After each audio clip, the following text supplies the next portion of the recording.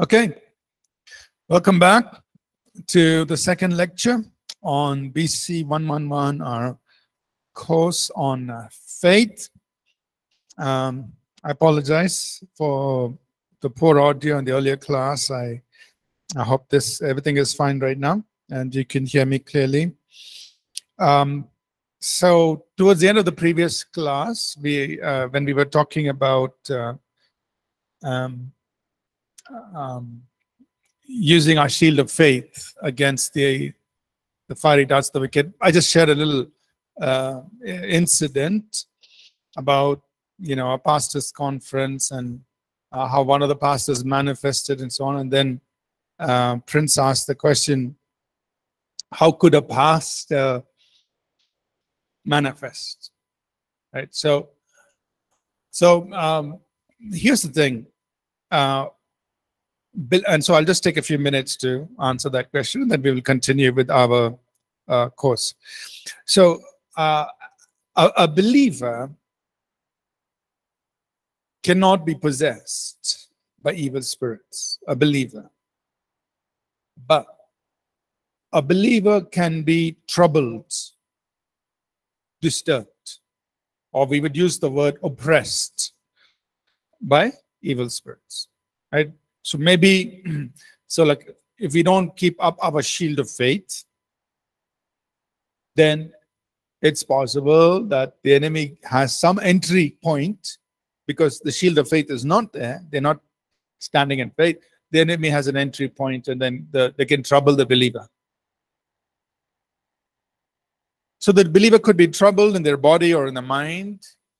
And when we are ministering deliverance, and you will learn this in the course on ministering healing and deliverance, I think, or also on the course on believer's authority, you will learn this about ministering deliverance. Now, when you are ministering deliverance, the manifestations that happen when somebody is possessed or when somebody is oppressed, the manifestations look the same. They look like the same because they are troubled. In one case, they are troubled by evil spirits. In another case, they are possessed by evil spirits. But when you're ministering deliverance, it looks the same. But the condition is actually different. Because a believer cannot be possessed. A believer can be troubled. So that's what must have happened in the case of this pastor. I don't know him. But he must have been troubled for whatever reason in his life. I don't know. In that same meeting, in the youth meeting, like our youth were ministering, and then we had a prayer time, and some of the youth came for prayer, and one of the youth came, and this man, or this boy, I shouldn't say man, but this young boy, a young man, he was actually a believer for 10 years. He's actually serving in his church. He was standing in line, and they brought him. They said he's feeling suicidal. I said, okay, I'll pray. The moment I laid hands on him, he started manifesting. So he's been serving in his church for 10 years. Right? But he was having suicidal tendencies, suicidal tendencies. So the moment I lay hands, it's that sort of thing. So then again, you rebuke the evil spirit. So this is another example where he's a believer, but he's troubled. He's not possessed. He's troubled. And in this case, he was suicidal, disturbed in his mind, feeling suicidal. But the manifestation was just like as though he was possessed. But it's not. It's not. Just troubled. Okay? So we shouldn't confuse the two, but that's how it is in the ministry. You will learn about it in, there are two courses. One is the course on healing and deliverance. Another course is on believer's authority. So in these things, we should cover that. All right, let's get back to our lessons so far on faith. Let's go forward. Online students, I will pause. I'll come back and I'll look at your questions. So feel free to ask questions. All right, number 7. So we're talking about the believer's walk of faith. That means, what is the role faith has in the daily life of the believer, right? We're mentioning different things. So number 7, it says, we learn this. We exercise spiritual gifts. We minister God's power, and we see miracles by faith.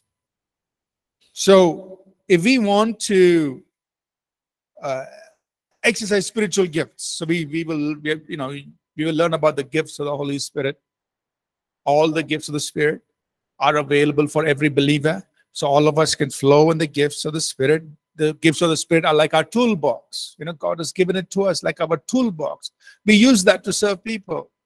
But how do we serve people with those spiritual gifts? We have to do it by faith.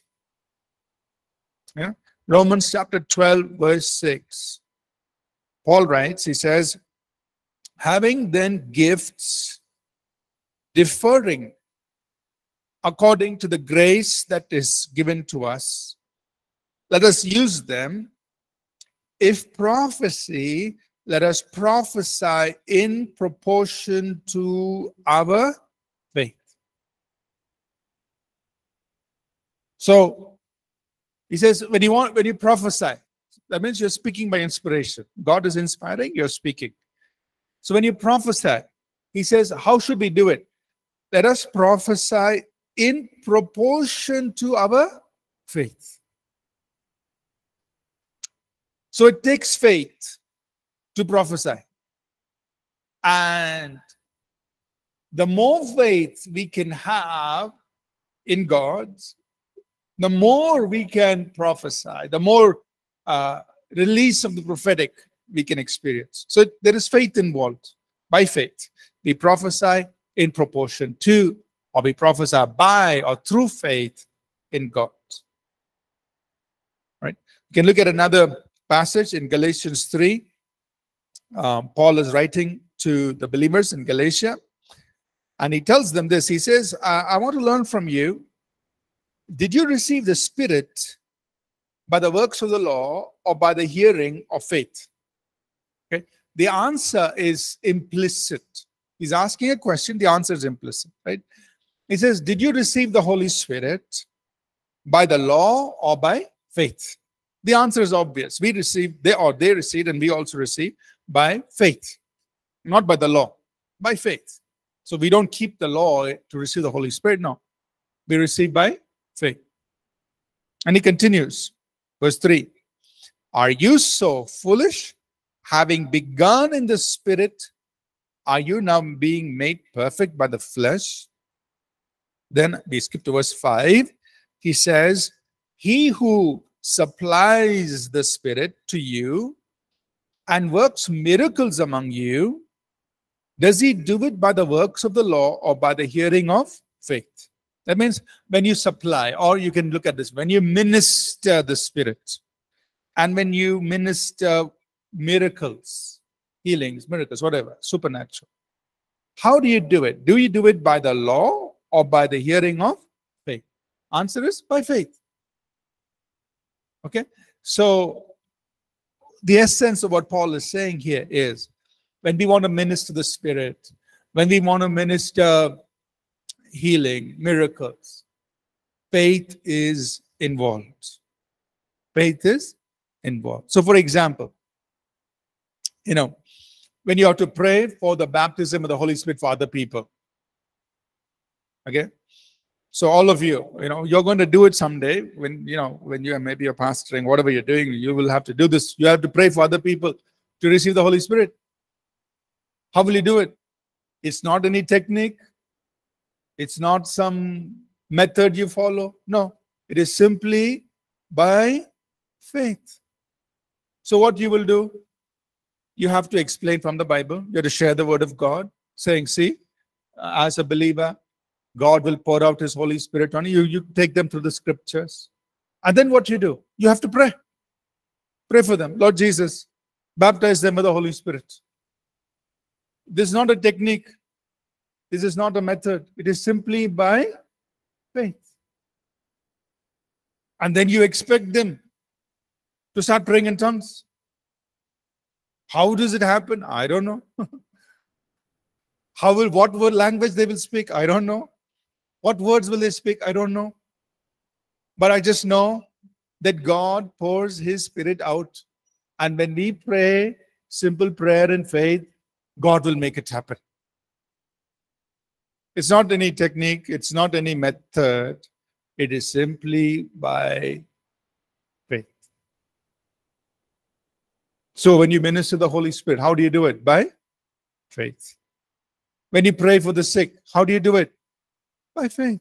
Not some technique or some, no, just have faith in God and pray. When you prophesy, when you call out words of knowledge, when you, whatever, the gifts, how do you do it? By faith. It's not some technique. You learn how to listen to the Holy Spirit. Holy Spirit is speaking, so I will speak, right? But it is not something from our own. It's just by faith.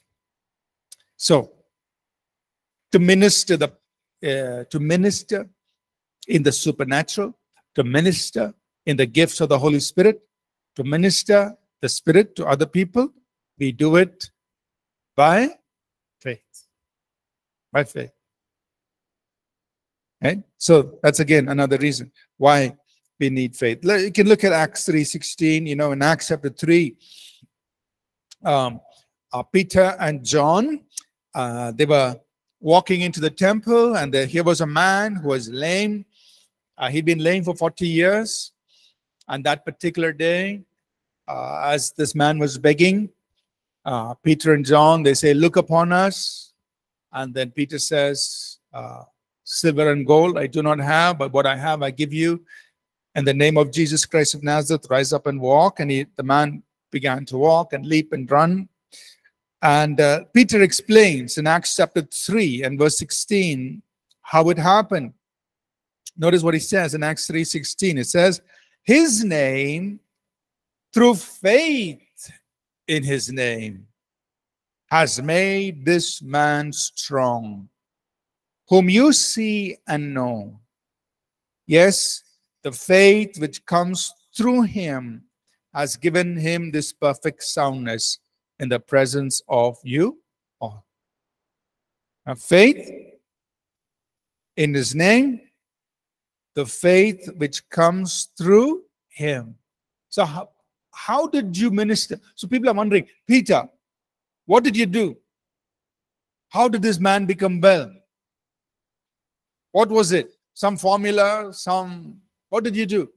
Peter says, His name and faith in His name. That's it. It's the name of Jesus and faith in the name of Jesus.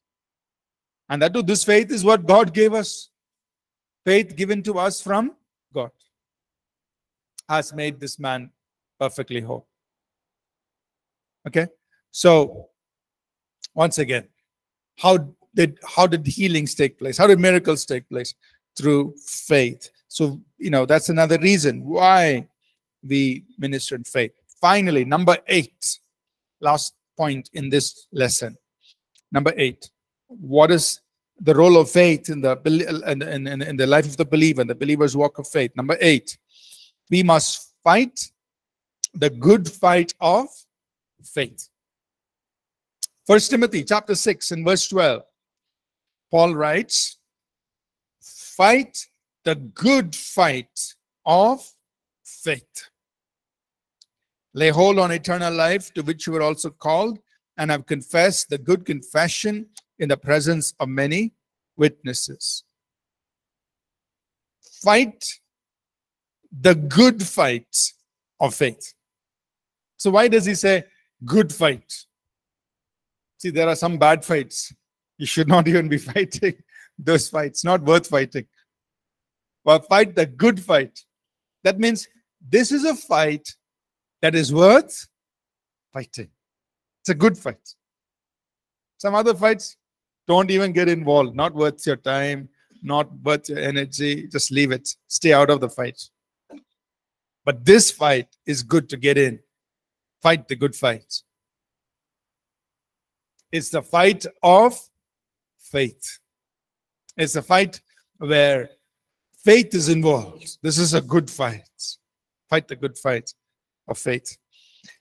A good fight is a fight that you always win. Right?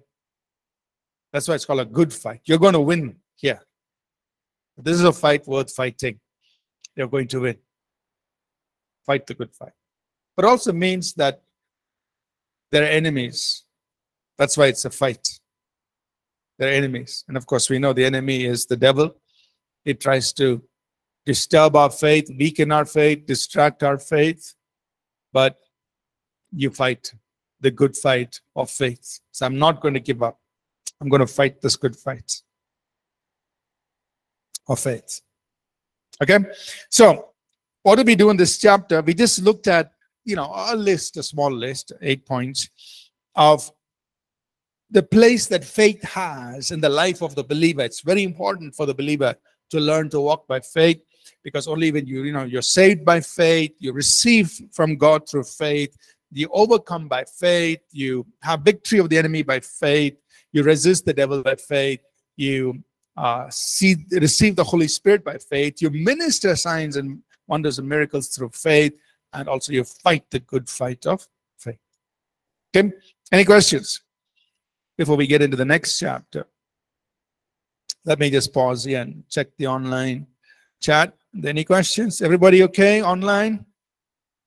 Everyone's with me? Okay. Let's go to the next lesson. Okay, thank you. I see your response on the chat. Thank you, everyone. Let's go to lesson number 8. Sorry, lesson 9? Lesson 9. Okay. So now we want to talk about how to nurture faith. How can we nurture our faith? So let's look at 2 passages.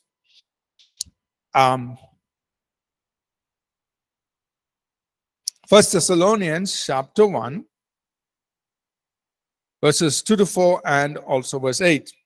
Paul writes, "We give thanks to God always for you all, making mention of you in our prayers." So Paul is saying, we're praying for you, Thessalonians, remembering without ceasing your work of faith, your labor of love, and patience of hope in our Lord Jesus Christ, in the sight of God our Father, knowing, beloved brethren, your election by God. For from you the word of God has sounded forth, not only in Macedonia and Achaia, but in every place. Your faith toward God has gone out, so that we do not need to say anything. So what is Paul saying? He's saying, he's commending these believers. He says, hey, I'm remembering your work of faith. So these believers are working their faith. That means in faith, they are doing many things. And he says, your faith toward God has gone out. That means many people are hearing about your faith in God. Oh, these believers in Thessalonica, they are wonderful people. They have great faith in God. They are doing many things by faith in God. Okay? So he's commending them. As he's writing his letter, he says, we are so happy to learn about your work of faith. We are so happy, and everywhere people are talking about your faith with God. But then look what he continues in chapter 3. This is what I want you to pay attention to. In 1 Thessalonians 3, verse 9 and 10, he says, "For what thanks can we render to God for you? For all the joy with which we rejoice for your sake before our God, night and day, praying exceedingly, that we may see your face and perfect what is lacking in your faith." So notice what he's saying here. We want to perfect what is lacking in your faith. So he has commended them about their work of faith. He says, hey, you believers, you've got you're doing a wonderful work of faith. In verse 8, he's saying, your faith toward God has gone out. Everybody is hearing about your faith in God. But then in chapter 3, he says, we are praying because we want to come to you and we want to perfect what is lacking in your faith. That means we can still nurture our faith. Even though we are serving God already, we are working our faith, we are maybe doing a wonderful work of faith, we are doing wonderful things, but we can still continue to perfect our faith. Yeah. There could be some areas in our faith where we are lacking and we can perfect. You see, I started learning about faith in God when I was 14 years old. Long time ago. But even today, I'm still learning. Still learning. And so, oh God, I need to perfect what is lacking in I am not perfect in my faith. So even today, I keep listening, I keep studying, I keep meditating, going to the Bible. I still have to perfect. Still need to keep nurturing, keep growing in my faith. Our whole life, we have to live by faith. We can never say, I am perfect in my faith. We can never say that. No, till our last day, we have to keep learning, keep nurturing, keep perfecting our faith in God. So we never stop learning. We never stop perfecting what is lacking in our faith. So we can become stronger, we can increase, we can nurture our faith. And I also want to point out one more thing. To the same believers, to the same people, in the next epistle in 2 Thessalonians chapter 1, verses 3 and 4, notice what Paul says. We are bound to thank God always for you, brethren, as it is fitting, because your faith grows exceedingly, and the love of every one of you all abounds towards each other. And we ourselves boast of you among the churches for your patience and faith, and all your persecutions and tribulations that you endure. What's he saying? He's saying your faith grows exceedingly. They are still continuing to grow in their faith. In the first letter, he's praising them. Oh, you're doing wonderful work of faith. Oh, everybody's talking about your faith. Wonderful. But he says, there are some things lacking in your faith. We want to come and we want to perfect that. We want to build you up in those things. And then in 2 Thessalonians chapter 1, he says, your faith is growing. So it's not like these people arrived at some place and said, oh, we are wonderful people of faith. We don't need to nurture our faith. We don't need to grow our faith. No. They were still growing. And especially, they were facing a lot of hardship. They were facing persecutions and tribulations. And so he was commending them for their endurance and faith. So what we want to learn is how to nurture our faith. And then we will have another chapter, another lesson. We will talk about how to develop strong faith, right? How to nurture our faith and how to make our faith strong. We will learn these things. So I'm going to just share some simple things on how to nurture our faith. Right? Some of these things we are already familiar with, but we need to keep reminding ourselves. Number one, Nurture your faith with the word of God. Nurture your faith with the word of God. In another lesson, we'll talk about how to develop our faith, how to make it strong.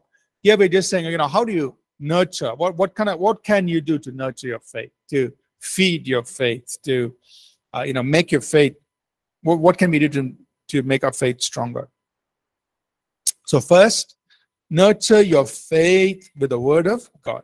Why? Because Romans 10:17, we know it says faith comes by hearing, and hearing by the word of God.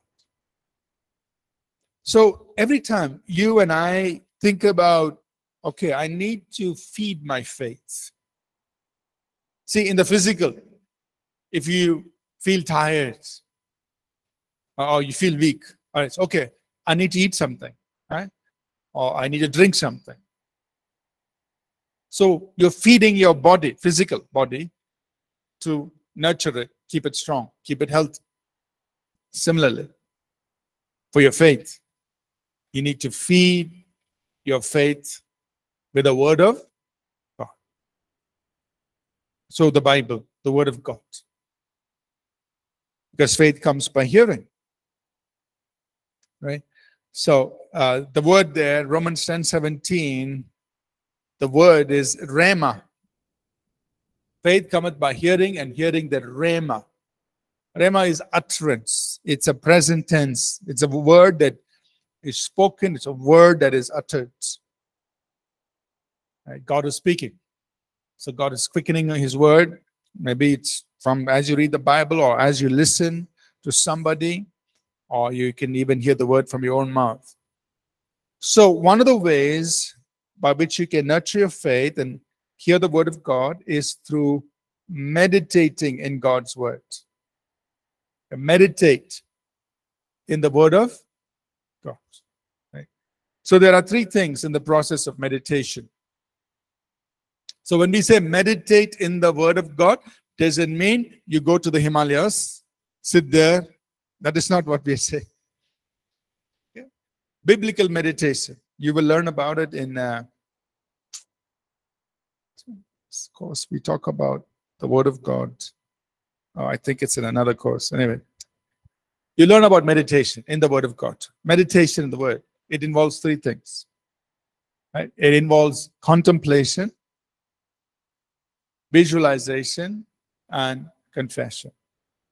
So biblical meditation.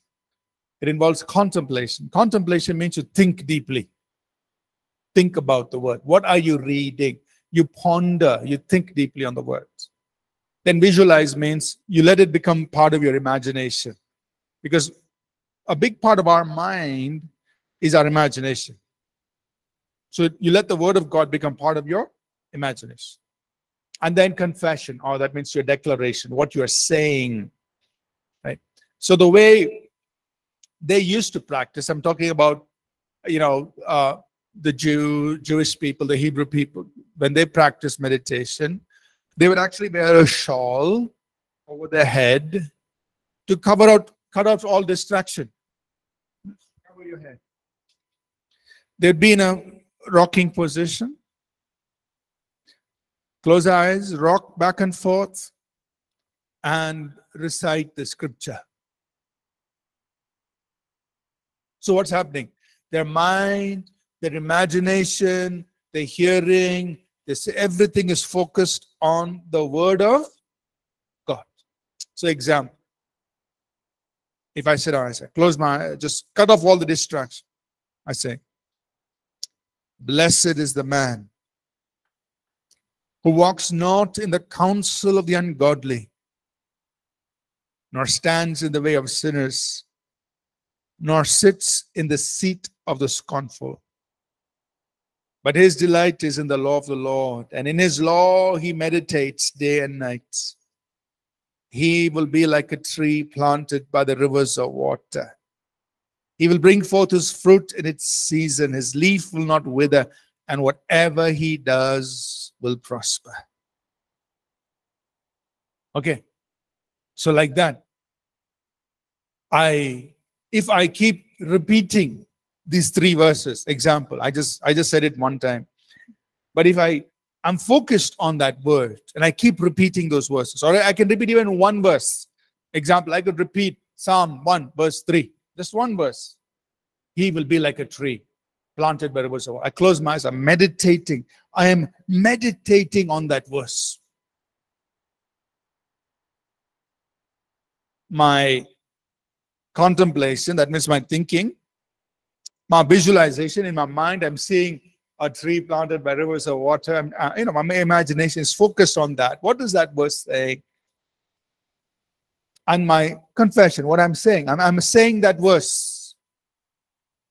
So if I just focus on what I'm doing, I'm meditating. That is biblical meditation. Are you understand? Because your thinking, imagining, and saying is focused on the scripture, the verse, the word of God.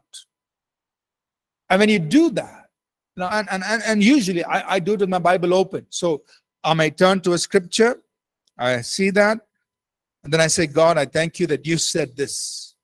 And I'm reading that verse. My eyes, I'm focused on that verse, and I'm just saying it. Oh, I might read it 2-3 times. Just pray over that. Or sometimes, I can do it without opening the Bible. I can just say the scriptures, however you want. But meditation in the scriptures, what does it do? It's nurturing your faith. It's nurturing because faith is built on the word of God. Sean, you have a question? Go ahead.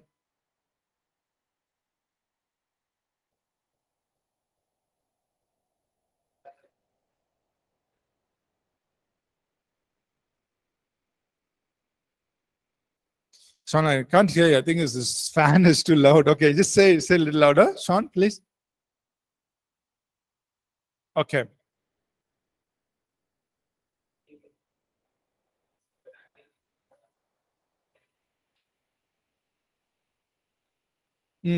Okay. So Sean's question is, when we are meditating in the word, are we sometimes the doubt is, am I using my own understanding, or am I looking at it with the wisdom of God, with the illumination of God, right? So here's a simple thing, right, which I would encourage all of us to do, is when we read the Bible, when you go to read the Bible, just pray a simple prayer. Holy Spirit, help me to understand the word. Holy Spirit, give me revelation of the words. Simple prayer. That means it's like what the psalmist prayed. Psalmist prayed in Psalm 119, I think it's verse 11. He said, "O Lord, open my eyes that I may see wonderful things from your words." That means, we are saying, God, I need you to help me understand your words. So we pray that prayer. Usually, when I pray the prayer, or when I'm going to read the Bible, or when I'm going to even prepare my sermon, that's what my prayer would be. Say, Lord, you guide me. You inspire me. I don't want to do this.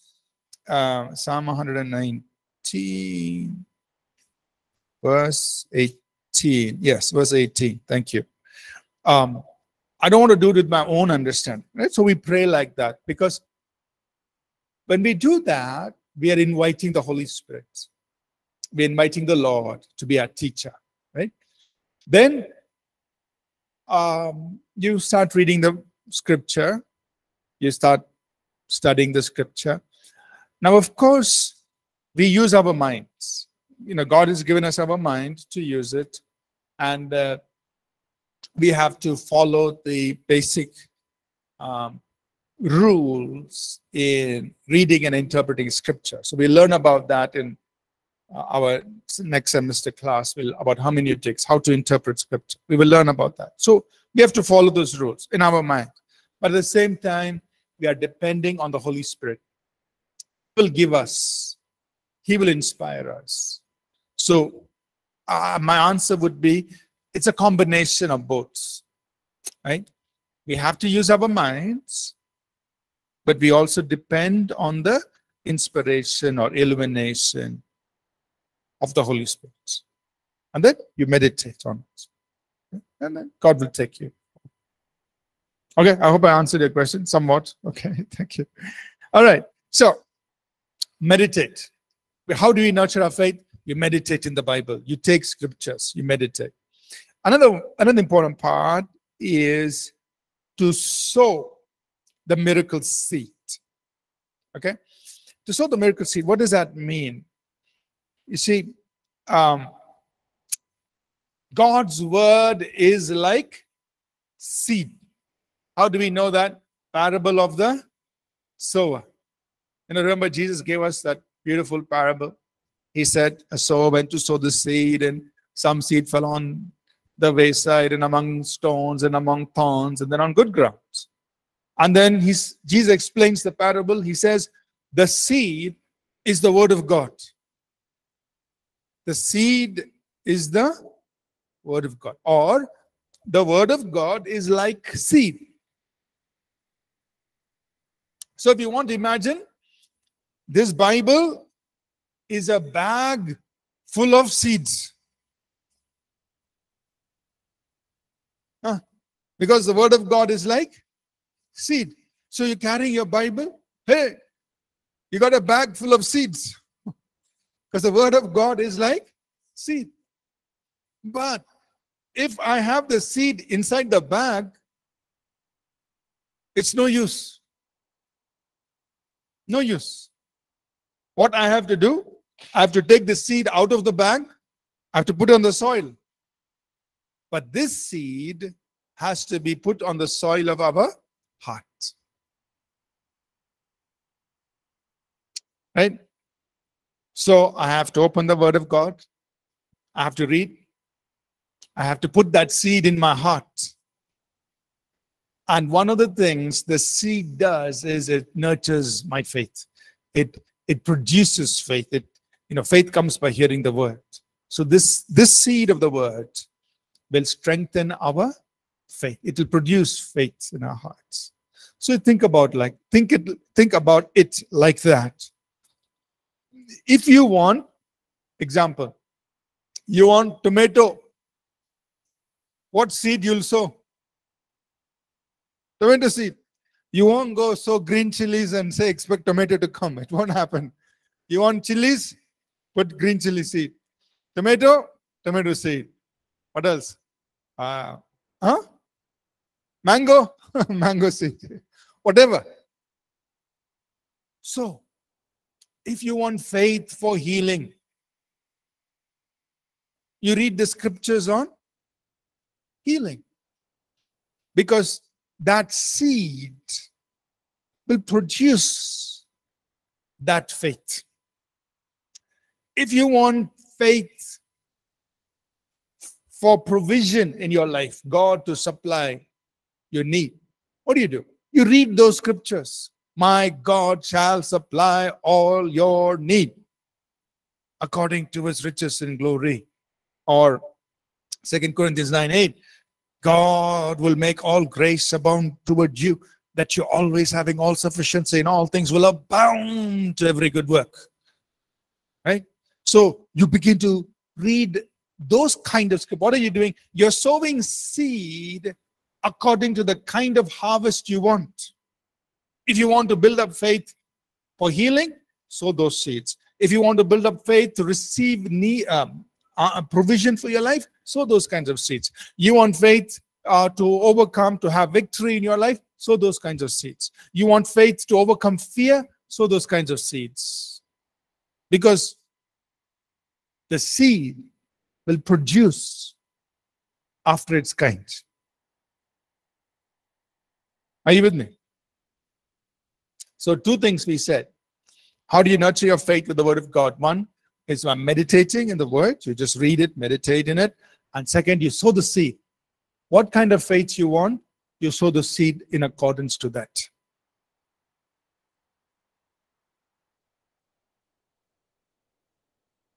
So you nurture your faith accordingly. Let's just look at 2 more points here. Secondly, how do we nurture our faith? We nurture our faith by being part of a community of faith. So be a part of a good community of people of faith, like your local church or your life group or your small group, whatever. Be a part of that community. It could be just 3 or 4 people, or it could be many more people. That's fine. Doesn't matter. But when you have people around you who affirm what God has done for us, it strengthens our faith. Philemon, there's only one chapter, Philemon 1 verse 6, he says that the sharing of your faith or the fellowship of your faith, it may become effective by the acknowledgement of every good thing which is in you, in Christ Jesus. So you acknowledge the good things. When people acknowledge the good things that are in you, in Christ, then the sharing of our faith becomes very effective. So when you look at, when you're part of this kind of a community where people will affirm the good things that are in you because you are in Christ Jesus, what happens? The fellowship of our faith becomes effective. That's meaningful fellowship. When we affirm the good things that are in you because you are in Christ. So you acknowledge those good things.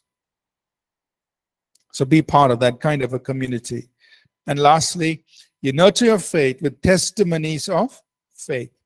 So as you hear testimonies about what God is doing in people's lives, you hear testimonies of healing, of provision, of people who step out in faith and they are able to do great things.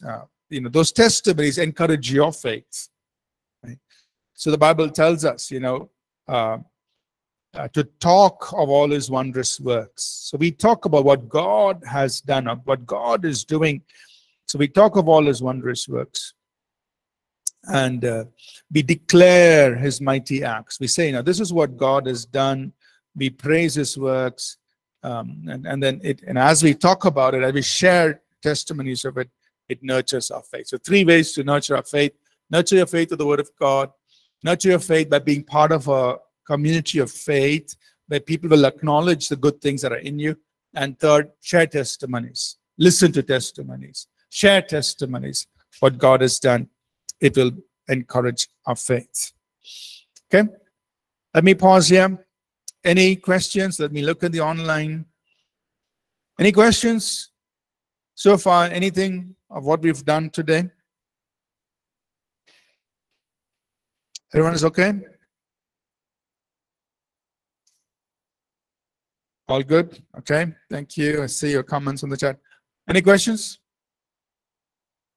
Those of you in class? All good? Okay. So we're going to stop here for today.